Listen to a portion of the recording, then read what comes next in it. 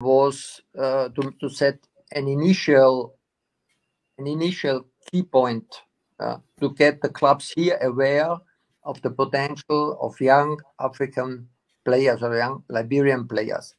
Once this team now is using this chance and have an outstanding performance, or some of the players have an outstanding performance, yeah, of course, the clubs here will be aware now of Liberia.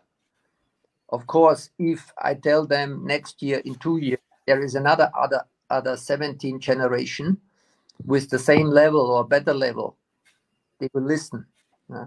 But for now, it is our initial idea to get aware, to make the clubs here aware of this team, aware of this country.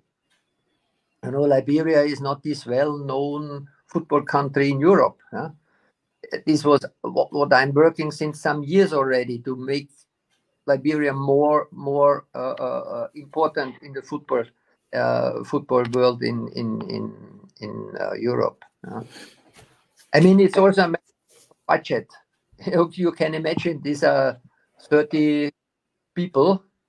You have, and we took all the costs here in Europe, including half of the flight costs. So, I mean, I told you the place where they will be staying. There's everything. They can train whenever they want. They can eat. They have very comfortable rooms. So this is something which has costs.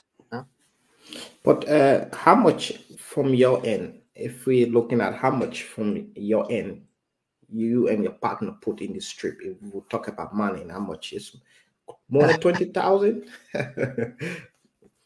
Because huge money to bring 31 people. I don't want to tell exact, but I can only tell you it's far more than 20,000. Wow, that's huge money to invest in Liberian football, believing in the future of Liberian football.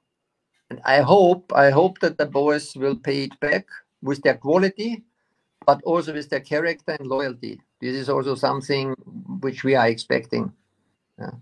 It's something, their loyalty and quality. It's also, my partner is a guy who is spending a lot of sponsoring money in mainly football, but also in other sports. And for him is also a little bit the social background, giving someone a chance to get up. And I mean, of course, I was telling him also not only about these players, but also about the country Liberia, about the situation in Liberia, about the past, the history of Liberia. Of course, it's something which is also not only football, but also a social topic. How this country has to struggle during the civil war, during Ebola, all these things. It's something which raised the opinion in him to support this guy, because compared to Europe, it's easy for our guys to play football at any club they want if they're good enough. It's not good enough for African players, and especially it's not easy for poor countries like Liberia. And this was the reason. Besides that, of course, I have a very close contact to Liberia since few years because of players we were talking already last time, starting from Oscar Dolly, LNG, and some other players.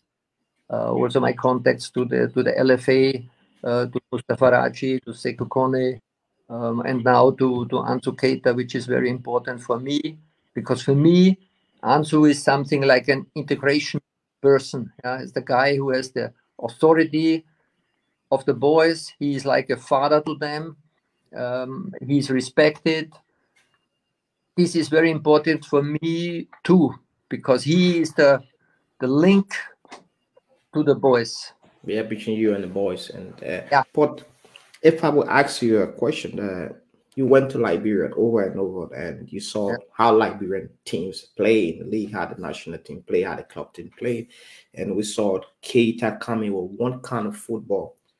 The whole country welcome is the ball possession game. Do you think with the talent in Liberia, if we are able to play possession football and use possession football to express our individual talent when when the chances come in the game, do you think possession football is a kind of football Liberia should start embracing?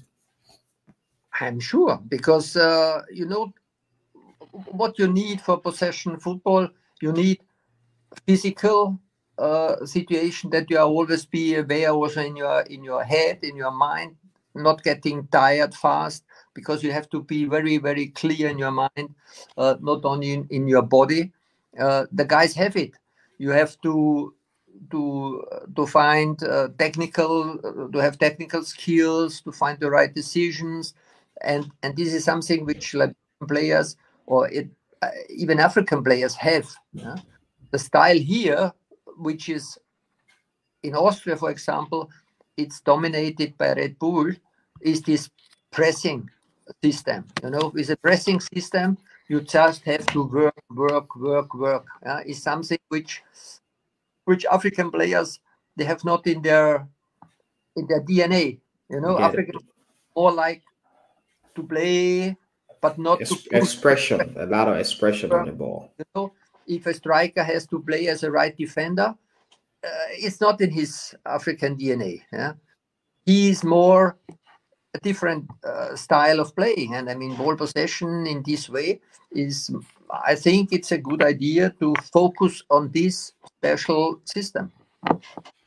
And you've been working with a lot of Liberian players, and Allen, your own player. You saw him nearly getting promotion in Switzerland. It's gone season. Over the years, Allen managed to play more than 2,000 minutes last season. Big boost for him. If you look at Allen's start of play, are you looking for another Allen in Liberia? I mean,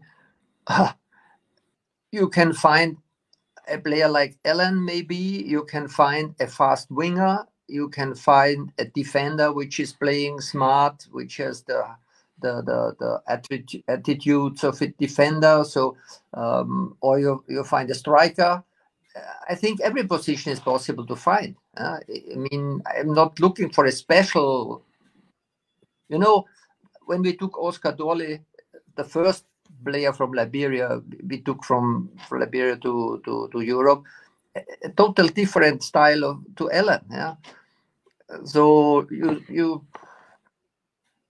if there is a player who has the possibility to play like Ellen, nice. we would take him. Yeah. If he has the attitudes and the possibility to play like former George Weah is a striker, yes, I like it. So, what every player has to have is a special weapon. Like you will see also with the top players, it must be a special weapon. So either he's extremely fast, or is technical extremely good, or is physical extremely good. But some of these qualities has to be special. Okay. This ranking above of the other players. If it's every skill is good, he might be a good player in Liberia or in an African country, but we need a special one, because you need some player who has these special skills, or one special skill. This is important. Yeah, it's a big event. You went down to Liberia and you saw the players in under 17. I know that maybe you had their names, and recently the under 17 coming up from Liberia. It's something strange that you don't have a lot of noise about, this player was on this team before this program, but he's not there. We still see the same players that you guys saw on the under 15. They went to the under 17, just maybe one or two new faces. How you and Keita managed to keep this group of players you guys identified nearly 2 years ago? Yeah, I mean, the identification and the scouting is a local program. I was not involved in this program. I saw this team first time when it was set up, more or less fixed. The same are now in the under 17.